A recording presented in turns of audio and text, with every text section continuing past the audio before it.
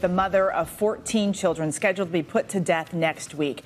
Melissa Lucio insists she was wrongfully convicted of killing her 2-year-old daughter Mariah after a tragic accident 15 years ago. High-profile names fighting to save her from execution. ABC's Maria Villarreal is here with more.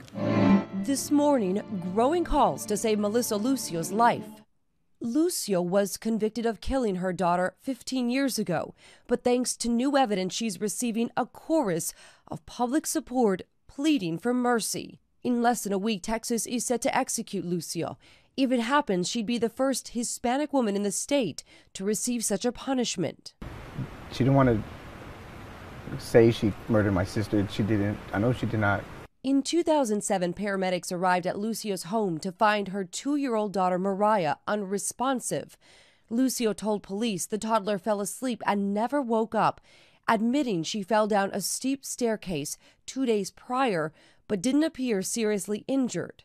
Lucio's attorneys filed a clemency petition with the Texas Board of Pardons and Paroles, claiming the 53-year-old mother was coerced into confessing to the murder. A forensic expert in the clemency petition claims the bruising was consistent with head trauma after an accidental fall.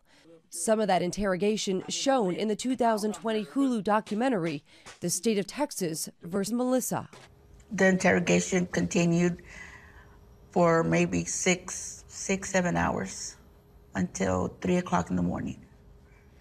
This is your chance to set it straight, because right now it looks like capital murder. Right now it looks like you're a cold-blooded killer. Lucio denied hurting Mariah more than 100 times until lawyers say eventually Melissa admitted guilt. They basically give her a choice. They say either you're a cold-blooded killer or you're a frustrated mom, who just took out her frustration on her child. Lucio's case drawing support from lawmakers in Texas from both sides of the aisle.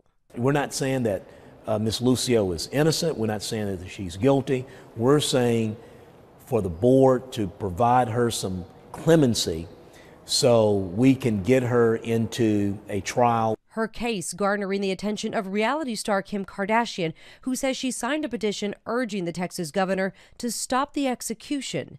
This is one of the many reasons why I'm against the death penalty. And Amanda Knox, who was acquitted for the 2007 murder of her roommate, Meredith Kircher, in Italy, now defending Lucio based on her own experience with police interrogations. So when you're in an interrogation, they offer instead a sort of soft, like, oh, maybe you made a mistake. Maybe you're overwhelmed. I can understand where you're coming from, which gives you the impression that they actually they have your best interest at heart. For Good Morning America, Mireya Villarreal, Dallas, Texas.